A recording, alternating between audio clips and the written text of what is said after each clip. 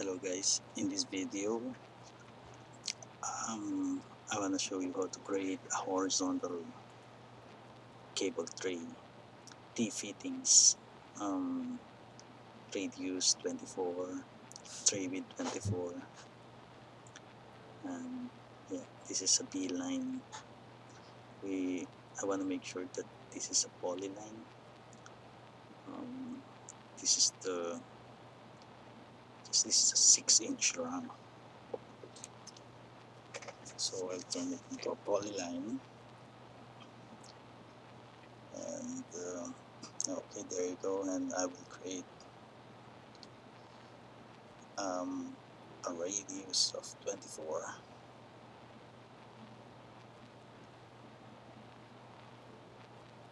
Oh, I'll create the line first at 24, so I'll mirror this 6-inch RAM and will extrude it later.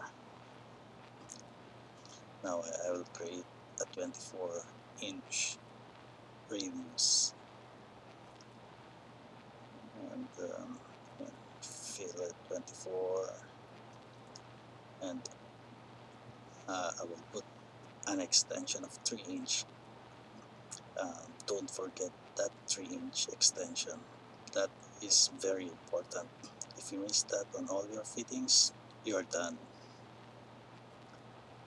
Okay, and I'll trim it.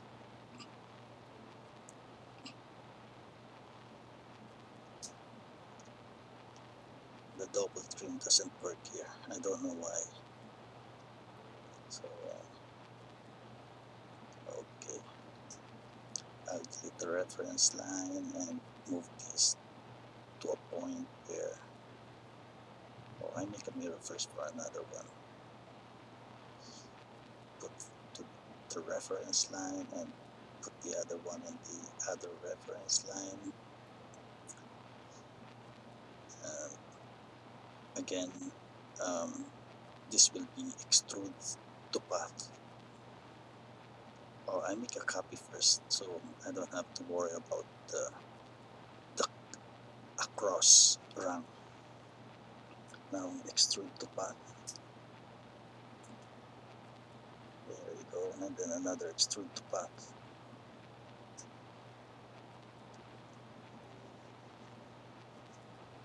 Now, basically this is a front view, which I just use an UCS, so I can get the top view. I can go horizontal and vertical line.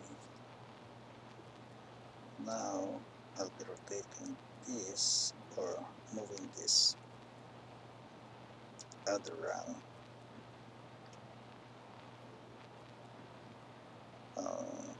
Yeah, I rotate the view.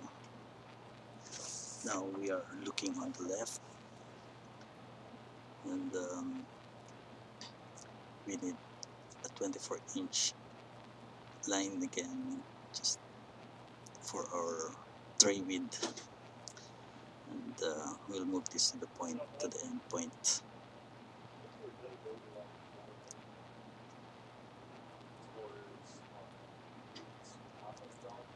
Then we want to make sure that that is 78 inches. The B, it's supposed to be 78 inches.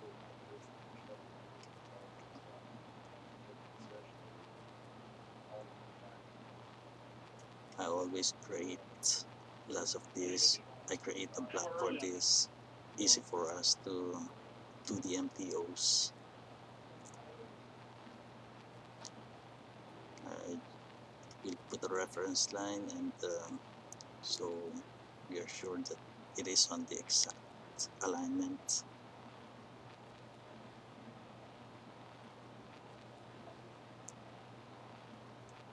Then I'll extrude the rung in this path. I'll just pick on the end point. Okay, now delete the reference line, and then I will create, this is the side rail, I will create the rung. Why am I always saying the rung. This is the side rail. Okay.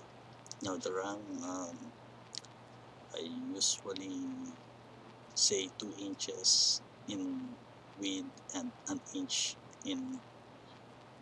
See, I have to change the UCS first because I can't make a vertical line. So UCS to view. Yeah, look at that. I can create a vertical line. I have to change the UCS into view, so I get now the top view. Now I can get the vertical and the horizontal. 2 inch, and then an inch height, 2 inch again, and close polyline. Extrude to 24, and then I'll move this one where I can see this. Where's this? Oh, not in here. I have to move it again. Okay.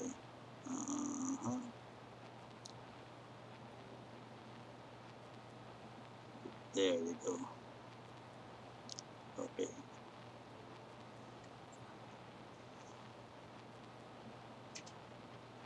Need to rotate. Should make a copy on that. Okay. Move to the point, mid to end point. And I'll move maybe 3 inches.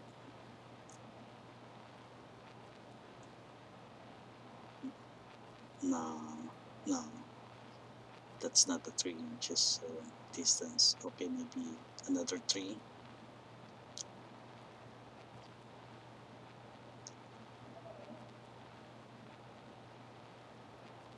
Then I'll mirror it in the middle so it's the same distance on the other edge.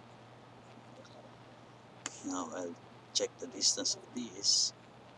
This is 50, 64 plus 2, 66. And that's divided by 6. It's supposed to be 11 interval. Okay, I'll copy 11, 22, 33, 44, 55. Okay. I hope this is equally divided. And I'll copy 1 and rotate and move to the end, from mid to end.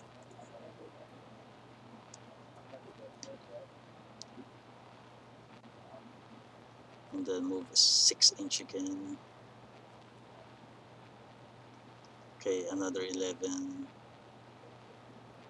And then another 11 again. Okay. I'll just make a rough estimate. I have to move this one to the end round. No, not that end, the other end.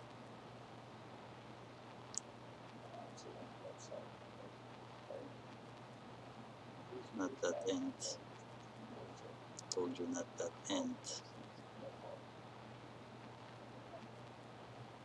Yeah, that end. So you have to move again. 5 inch, not 6. Move 1 back.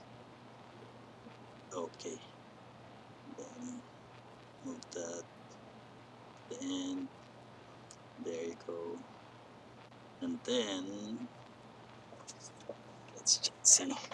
I'll just put an estimate on moving this one to the end, just to touch the solid to solid, so I can join this, unite the solid object. I'm not gonna perfect this. I'm not going to do the perfect line or perfect rung, because in the vendor drawing it's supposed to be curved based on the radius ratings. I'm not gonna do that. I'm gonna waste time if I do that. So yeah, I will do the union command. Right now it is on a single entity. I will make a union command, just see how it unites. There you go. Then union all. Okay. Then I need to make an insertion point or a base point to put the line into 0, 0 coordinates. Um, should be there, but I think it's better to put it on the base, mid of the base, not that elevated.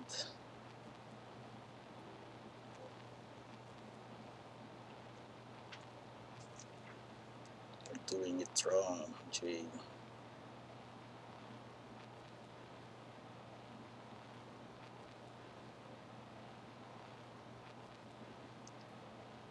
I'm sorry, guys. I'm doing it wrong. Okay, I'll repeat it again. Need to put it on the base. There you go.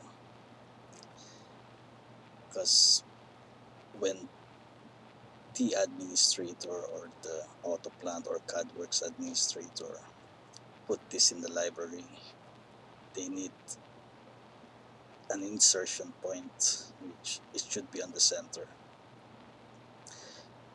Next time I'll create a horizontal elbow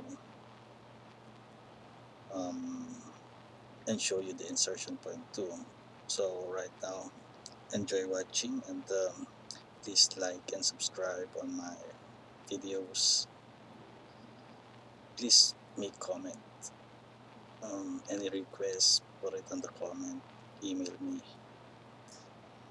All right, thank you very much, guys, and see you again in my next video. Thanks, bye.